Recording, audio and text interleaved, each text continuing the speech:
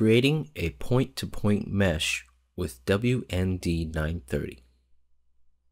Hi everybody, today we're going to demonstrate how easy it is to create a point-to-point mesh between two NETGEAR wireless access points. A point-to-point mesh is also known as wireless bridging or wireless distribution system WDS. It's a way to establish a layer 2 bridge with two wireless APs through a wireless connection. This can be used to connect APs across otherwise difficult areas to run Ethernet cables. For example, between two buildings on a campus. For this demo, I'll be configuring a point-to-point mesh between two WND930 outdoor APs on the 5 GHz band. To start, the WND930 is a dual-band wireless and outdoor access point with 600 megabits per second of aggregate throughput. The AP has an IP67 rating, which means that it can perform in even the harshest of outdoor environments, such as storms. In our demo, the network topology will be as follows. What we want to do is connect segment A with segment B so that the workstations on segment B can connect to the internet. The two APs have IP addresses of 192.168.1.191 and 192.168.1.192 respectively. When connecting a wireless bridge, one thing to keep in mind is that you must treat this like any other wired layer 2 connection and be careful of creating a loop in your network.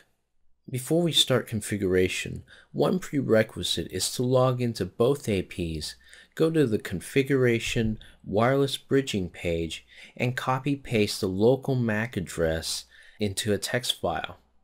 Each AP needs the other AP's local MAC address to successfully create the wireless bridge. Now let's log into AP number 1 on segment A. To do that, we're going to open up our browser and log in. Go to Configuration Wireless Bridge. Since we're creating a wireless bridge on the 5 GHz band, select the 802.11a/NA tab. Next, check the Enable Wireless Bridging checkbox.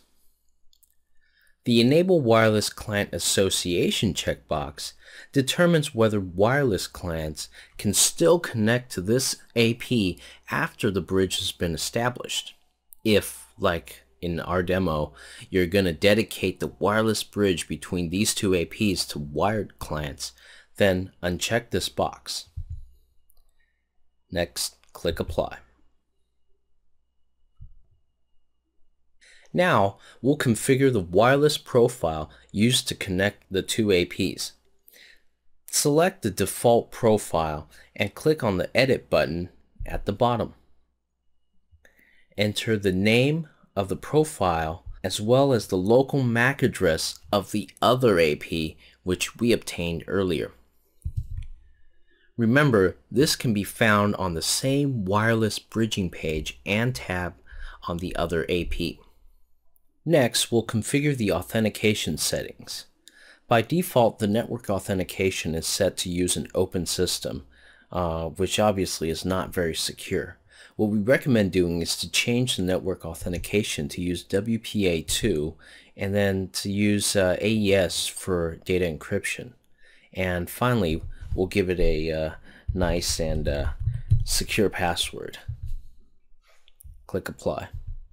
All joking aside, be sure to use something that's a little more secure than what we just used. And that's it for this AP. What we're going to do next is to log into the other AP and repeat the steps that we just performed on that AP.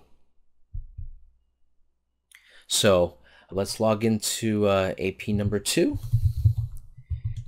and repeat what we just did. Go to Configuration and Wireless Bridge. Select the 5 GHz band. Check Enable Wireless Bridging. Uncheck Enable Wireless Client Association. Click Apply.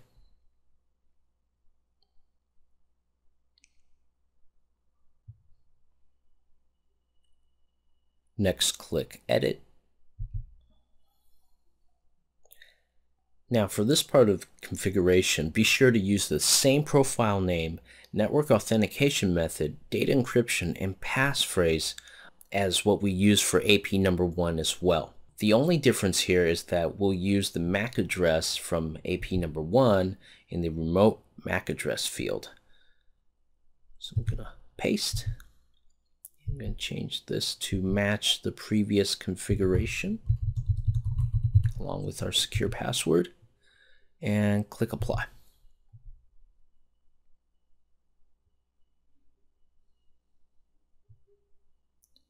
And that's it.